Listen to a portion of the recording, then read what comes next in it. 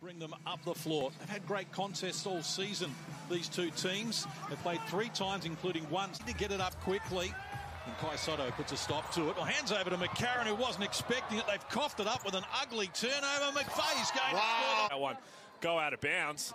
We'll still start right here, which McCarron wasn't really expecting. He can't be throwing it back in, but tried to make a save. And then Jack McVeigh. So far, just 1 of 2 deep. Sotto working on Krislovic and got him in the air, then lost control of it. Everybody knows their roles. Johnson tries to make something happen there. And that's what Scott Ross said after the margin to 5. The guys who are really contributing to that, Hiram Harris, Tadu for Mike. Karen got a piece of the action and eventually does reel it in. Now Detch, Adelaide running. They've had the better of this second quarter. No.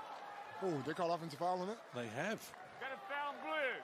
Blue 11, pushing on the rebound. The foul's on Kai Sotto. Off the ball. Tasmania over the limit in terms of fouls. They've got superior height. Want to work the ball inside. Lob pass and McCarron gets it to Sotto, who's fouled and off to the strike. Again, I like that with him towards the wing. And Mitch McCarron goes to the corner, and the ball goes the other side. You get it back to him where he can just turn the corner and be aggressive, make something happen. He's a willing passer. He saw that eventuate as soon as he was turning.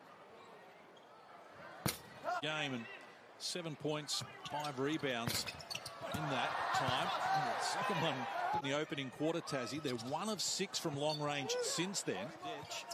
Johnson against Perry. Lob pass. Sotto. Eventually it broke down, and Kai Sotto comes up with a finish and his first points. Now he wants to scurry up the floor quickly to Sotto for the flush. Wow, how nice is that?